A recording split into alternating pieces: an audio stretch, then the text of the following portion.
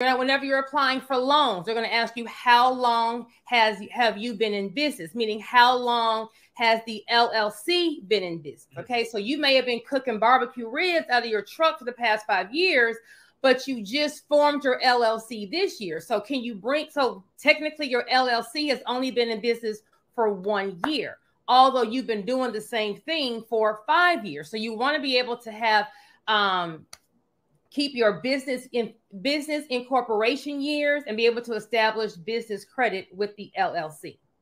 Having an LLC also makes you look credible. Okay, so if you're looking for investors, you want someone to invest in some money, they want to invest in a company, not in Kiki and them business, because Kiki and them business gonna lose the money. Okay, but if I call it stay ready. So if you stay ready to don't have to get ready, I already have my LLC in place. You want to invest in me? Perfect. Here's the business name, here's the bank account. Do everything like what happens in business. Is Walmart functioning on a DBA? No. Is Amazon functioning on a DBA?